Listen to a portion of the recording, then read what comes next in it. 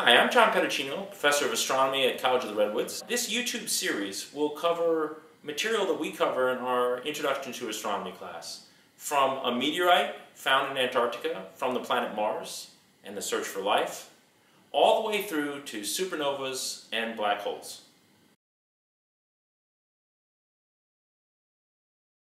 Let's discuss the scientific method.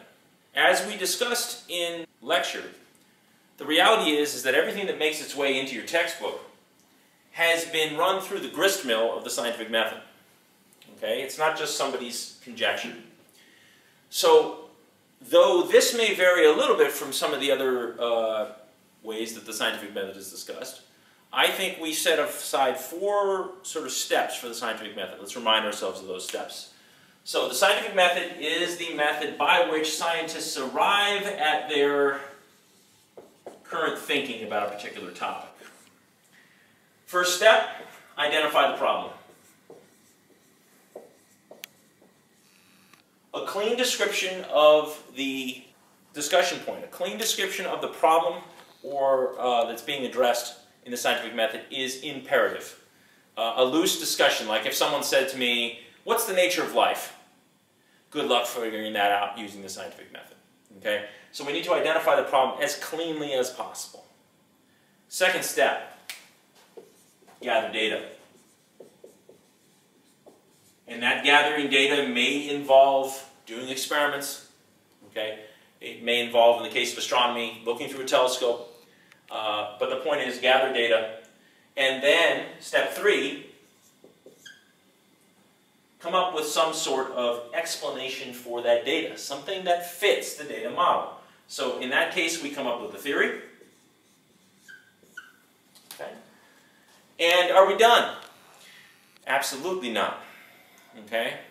You have to have the 4th step. You've got yourself a theory, an explanation that seems to fit the data, as we described during class.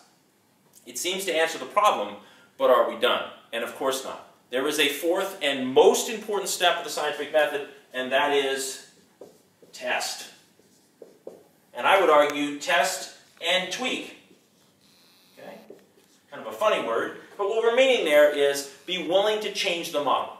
Be willing to recognize that that model is imperfect and make adjustments to the model. So test and tweak usually involves going back, gathering more data, and clarifying the theory. And sometimes the theory gets tossed out. And sometimes the theory gets improved. There will be teachers that you have, classes that you have, that start off with the notion of a hypothesis. A hypothesis evolves into a theory becomes a law.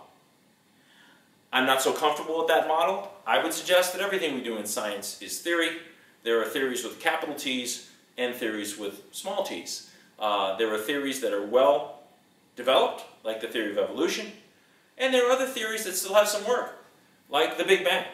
In broad strokes, it seems to fit the data, but there are lots of places where we can make adjustments and let that theory evolve over time.